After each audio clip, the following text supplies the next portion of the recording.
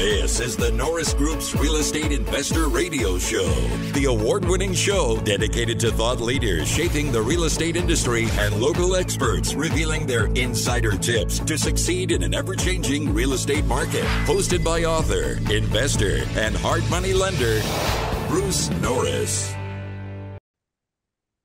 Hi, thanks for joining us. My name is Bruce Norris, and today our special guest is Paul Herrera.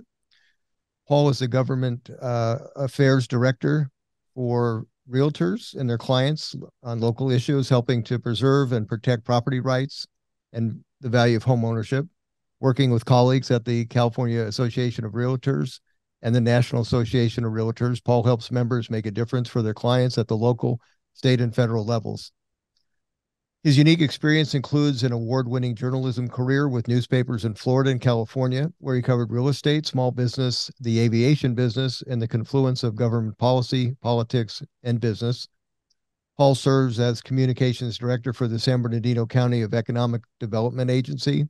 He oversaw external communications, managed a communications team, and helped publicly position a variety of projects and initiatives.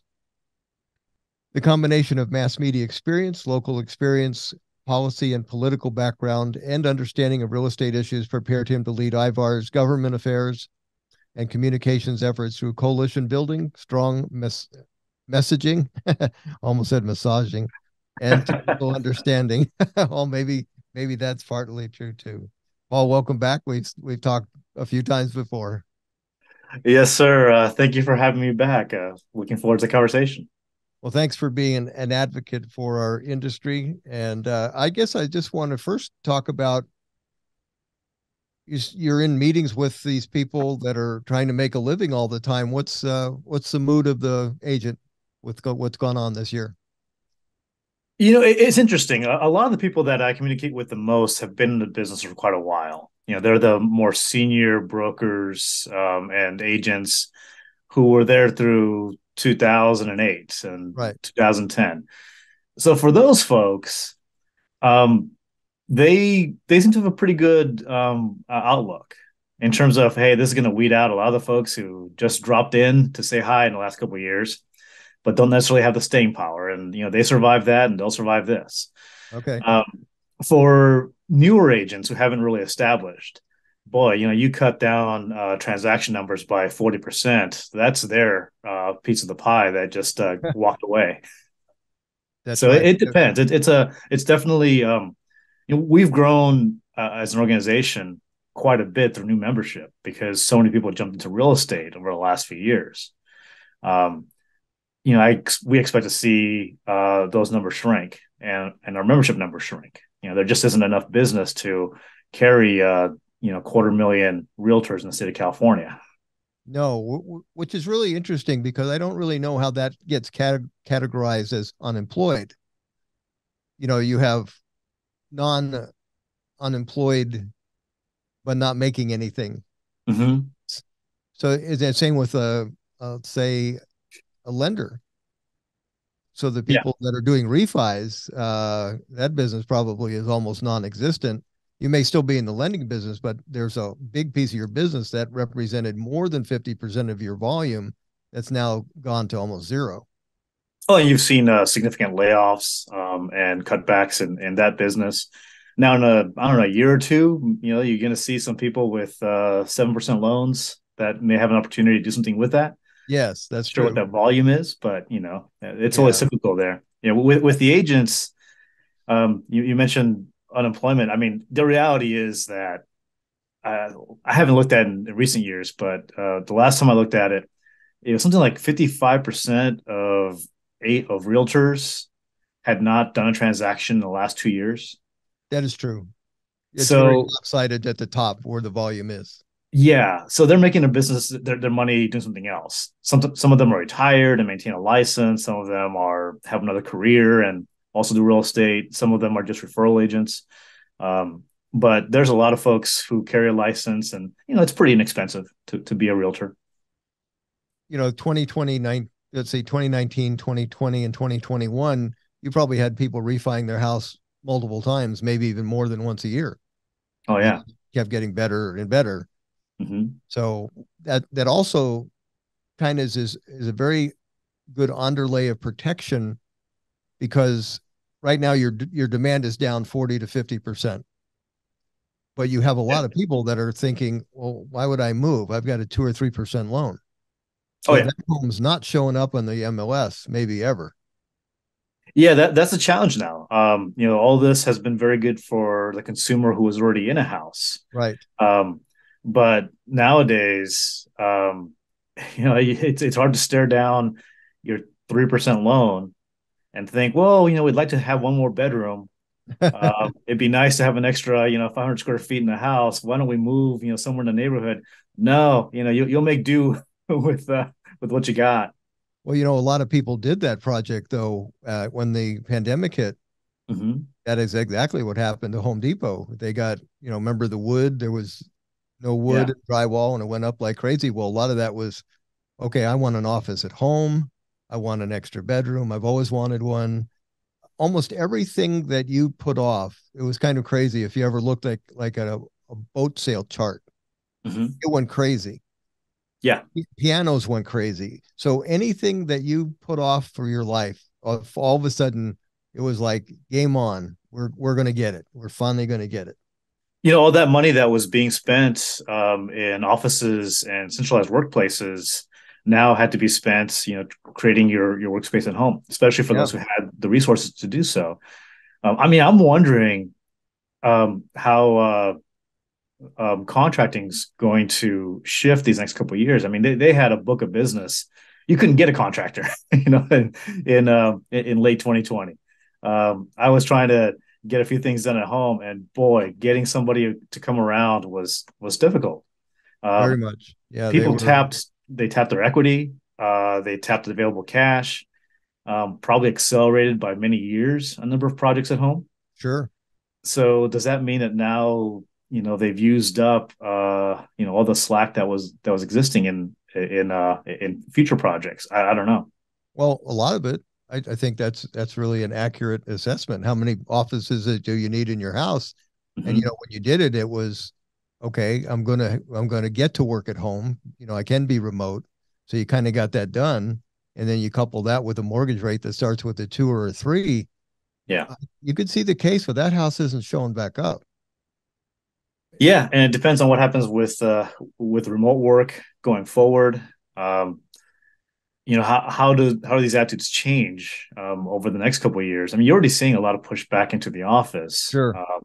So yeah, I'm really interested to see where this goes. I mean, you had folks that thought they'd remote work forever and moved out to another state, moved out Hmm. to. I mean, you saw the demand out in Yucca Valley and resort communities in Idaho, in Utah, and at this point, do they have to sell and come back someplace that at least gets them into the office 3 or 4 days a week? It's going to be really interesting for some of those markets.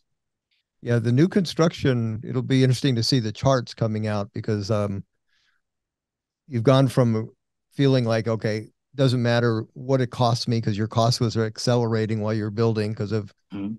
various parts being hard to get or labor being hard to get. But you always thought I could add it to the price at the end for sure.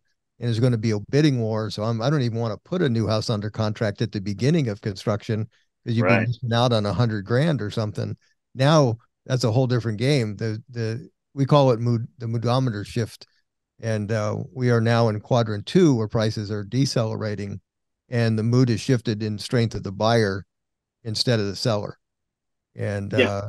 it's being a seller in 2021 was mind-boggling because of what occurred. You'd get the property be on the market for 4 hours, you'd have 11 offers that accelerated it by more than you ever imagined, and you can kind of get spoiled in that. Yeah. And all of a sudden you realize, oh, that's not reality. Now we're back to reality. In some ways, it's probably a healthier thing to have a mortgage that's somewhere not at 2%. It may be 5 or 6, because the other side of it, somebody's got savings they're trying to make interest on. So it's sort Right. of more of it's a better balance, but it doesn't mean it's going to be an easy transition. That's for sure.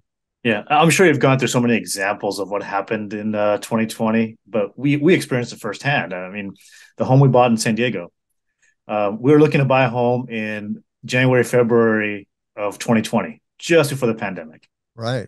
We found a place that we loved, made an offer. I think list price was 870, made a full price offer at 870. That was the first week of March. 4 or 5 days later, lockdown, everybody go home. Right. The seller, when they got our offer, said, okay, we'll think about it and let's see what else comes in. A couple of days later, we'll take it. And so we take a moment to pause and say, hang on, where's this headed? Right. Because we're seeing how bad this could become. You saw the collapse in oil prices. All that was happening as we were sitting there saying, do we go through with this? And ultimately we decided, you know what? They're not really building single family homes in San Diego anymore. And we're not trying to make money on it in the next couple of years. This is our home for the next 20 or 30 years. Mm-hmm. So what do I care if it goes down 20% this year? It's not going to fall long term. And so we closed, and we got a loan at 2.7%. It was a weird weekend in which everything collapsed. And so loan rates were actually more like 3.5, 3.75, Right. and they collapsed over a course like 3 days. And we locked in at like 2.7% before they came back up. So we got the price and the loan. And 6 weeks later, that same house would have sold for about an extra $200,000. And then the prices went down further. And our neighbors that moved in that time, I mean, those homes went for 1.2 million, 1.3 million. 6 months later, 8 months later. Yeah. So, I mean, we saw the the insanity of it. There were two groups that simultaneous, the pandemic created two groups of urgencies. There was a group saying, okay, we're taking our house off the market. Mm-hmm. So 45% of the listings disappeared. Yeah. On the other side, you had the demand increase by people saying, I have to get out of where I am. Yeah. And so a big group of demand buyers that had to have one met 45% less inventory to make an offer on. And that world collided and the price just went bam, just crazy. Yeah, the 1,100 square foot downtown condo in LA was a lot less attractive when it also became their kid's school and their office, right? Right. And it had some value. And so they started looking to where they could find, 4 bedrooms, 5 bedrooms, some bathrooms and some space. So you're involved in the legislation side. Mm-hmm. And so how do you think the pandemic impacted what's come out the last, say, 18 months? Pretty drastically. Just before the pandemic, there were a lot of real concerns about what happened with local budgets.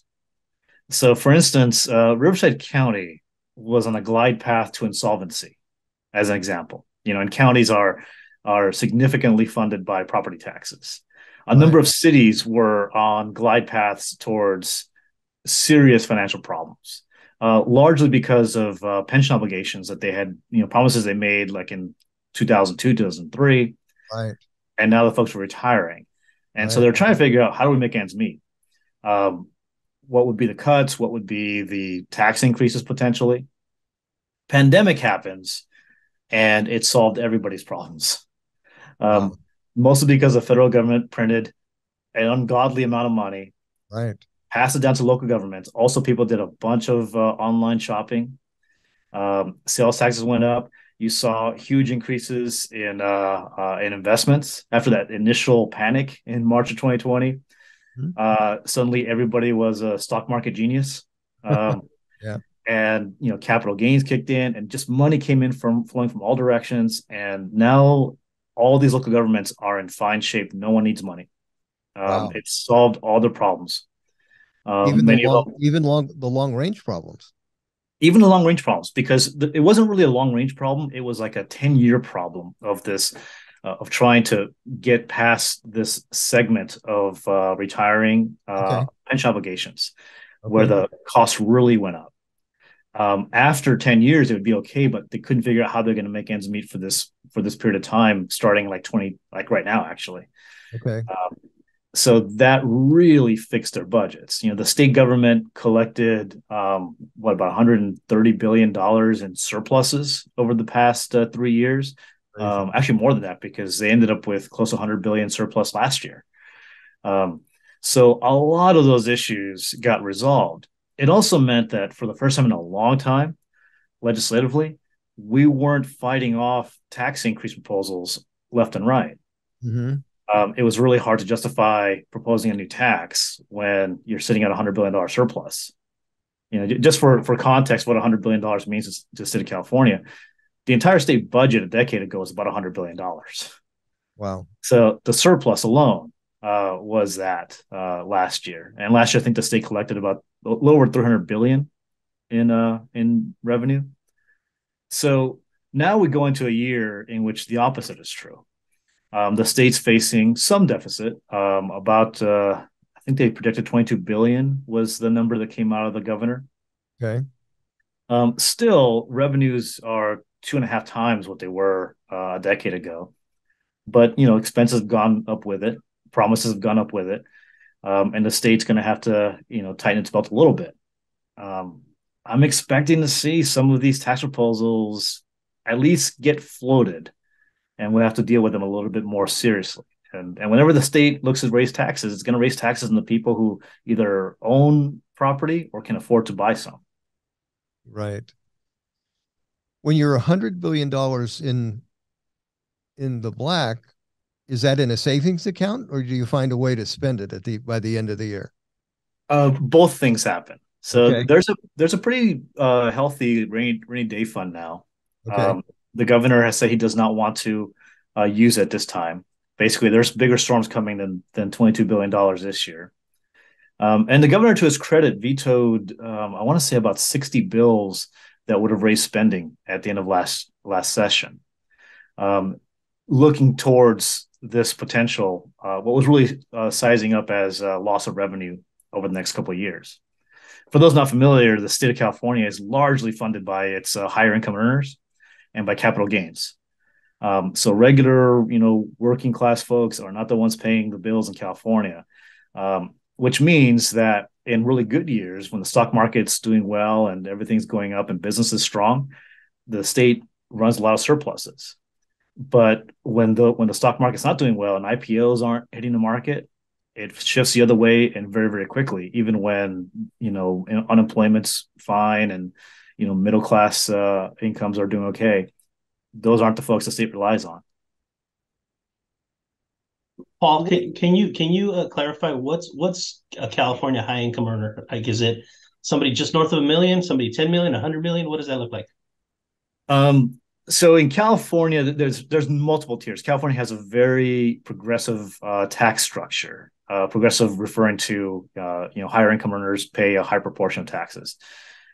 So if you recall, when the state was trying to make ends meet, voters passed an initiative raising the top tax rate to 13.9% on incomes over $500,000.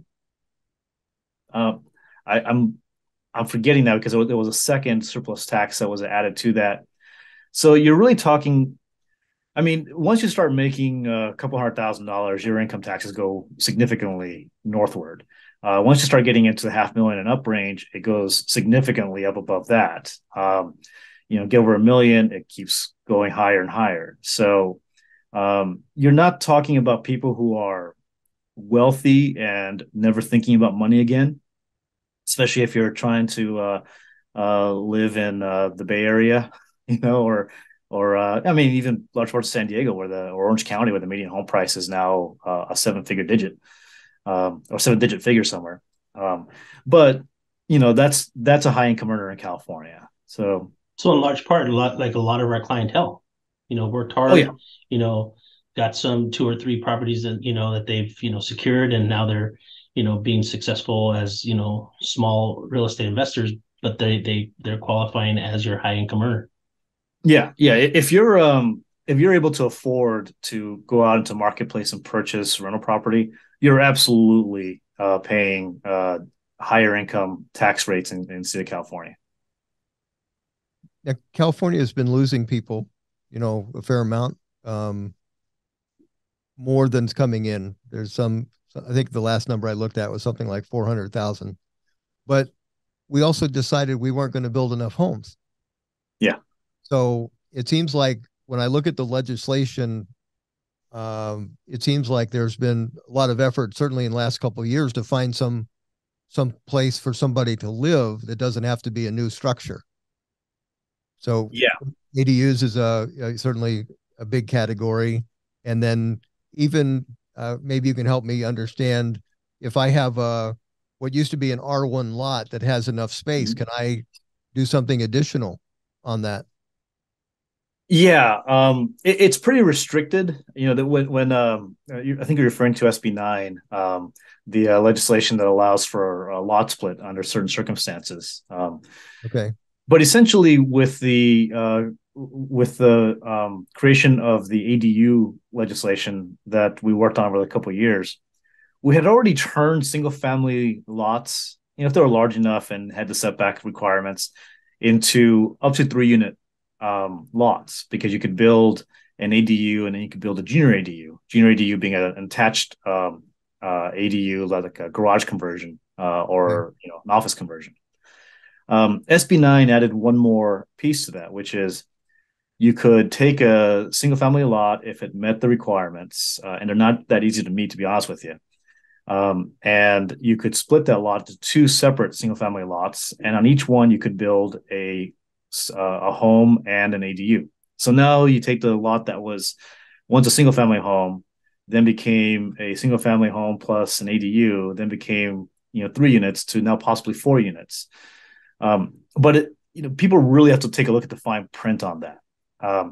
And there was some recent coverage about how little SB 9 has done. It really wasn't meant to be a giant problem solver. It's meant for owner occupants. You really can't be an investor that picks up a lot and splits it. It's designed to work in, the lot's got to be big enough to accommodate being split and still maintain setbacks and other local requirements. So even in the most optimistic view, I think the estimate was that maybe 2 to 2.5% of single family lots in California might qualify under SB 9. And that's qualify. There's plenty of people who own these lots who aren't interested in doing this. Okay. So it's really not replacing new home building. No, absolutely not. So is demand still exceed supply? Oh, I mean, especially now. But yes, the real challenge with home building is that we screwed this up 30 years ago. We didn't start messing this up in 2010. If we wanted to really fix housing affordability in California, what we really need are about 1 million 30-year-old apartments, where the construction loans have been paid off and, they start becoming a more affordable product. Well, you can't go back and do that. So what we're facing is you can build new, but you can't build new and lease it out for $1,400 a month and make any profit off that on any kind of multifamily unit. Right. I don't know if you saw the reports out of Los Angeles and other governments trying to build just adapt housing to take in homeless individuals, and that they were looking at an efficiency costing $600,000-$700,000 to build. Crazy. With no profit margin attached to it, right? Yeah. California is a tough regulatory state. There's a lot of issues with trying to get more things off the ground. People imagine that the reason rents are high is because landlords are greedy. Like, no, it costs money to build here, and there's a lack of supply. Well, that's interesting. Since you probably have a lot of people now that aren't going to buy a new house at 6% mortgage because they can't get qualified, they still will be in California wanting to rent. Yeah. So it'll be interesting to see if the rents are supported, because I know rents went up an awful lot. In Florida, they went up 50% in 2 years, basically. So now that urgency, I think the rent ran after the prices ran. In a way, it seems like it would happen. The price ran up so much that you had now an expectation that housing there was an expectation of the renter actually that rents were going to be raised every year. And that's, part of their expectation was, I'm still going to stay and you can raise the rent. I wonder if the mood is shifting on that. So, a year from now with the rentals that I have, I just emailed my property manager that question. So how firm do you think on the renewals, how firm do you think the rental rates will be? And so, yeah, he gave that some thought and he said there could be some softening there. I would expect to see some. There is more supply that started getting greenlit last couple of years. We were able to work on getting some of the restrictions, especially at local governments, softened, so it was easier to get things permitted and on their way.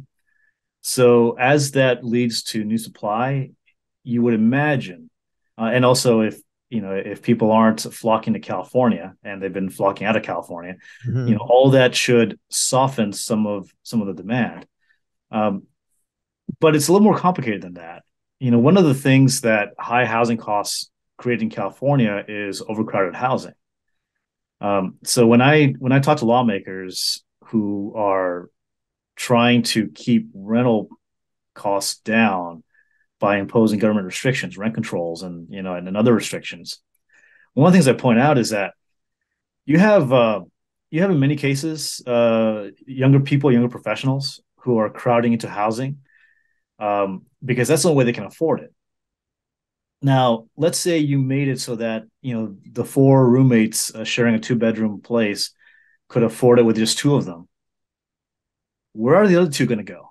Right. That's another house that has to be occupied. Yeah, they don't have anywhere to go. Like if you could artificially just push down everybody's rent, cut everybody's rent in half, you would just have a bunch of homeless people because you don't have. It's not like there's a bunch of empty units sitting out there unoccupied because the owner is demanding they get this high price. No, they're filled up. What was interesting, as you know, my son Aaron passed away, and one of the things I did is I drove around just to see the houses that he had lived in. Yeah. And what was common? Cars were parked on the grass every time.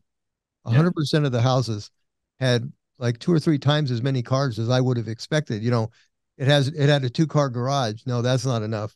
We have 2 cars outside the garage and 2 cars on the yard. And I was just thinking, holy cow, density is not safe, in my opinion. As a property buyer, that's one thing that's a red flag when you see, like, you have an area of fourplexes that were famous in San Bernardino. These were 4,000 square foot fourplexes, and they literally started getting torn down because it was such a dangerous area. You just had too many people in too tight a spot. Well, we're doing that in some really prime single family areas. Like I used to live on Spruce Street. Well, that was where all the professors lived for the colleges. You go down that street now, there's cars everywhere. Yeah. Going, holy cow. Yeah, you see that. I mean, down in San Diego, you'll see some of the older neighborhoods around Balboa Park, and there's not a parking space anywhere. You go into, this has been true in LA for a long time, actually. Those single family neighborhoods around downtown area, they're packed. And you get a couple of impacts. One of them is that if you're looking to invest in an area and the reality is that that's what you're facing, if you have overcrowded housing, you also put a lot of wear and tear on that housing very quickly. Sure. It's a real challenge. The only way out of it is going to be the investment into more housing. And that's not something that fixes the problem for college students that are getting jobs and starting to go to work. Yeah, you don't solve that quickly. For more information on hard money loans and upcoming events with the Norris Group, check out thenorrisgroup.com. For information on passive investing with trust deeds, visit tngtrustdeeds.com. The Norris Group originates and services loans in California and Florida under California DRE License 012-19911, Florida Mortgage Lender License 1577, and NMLS License 1623669. For more information on hard money lending, go to thenorrisgroup.com and click the Hard Money tab.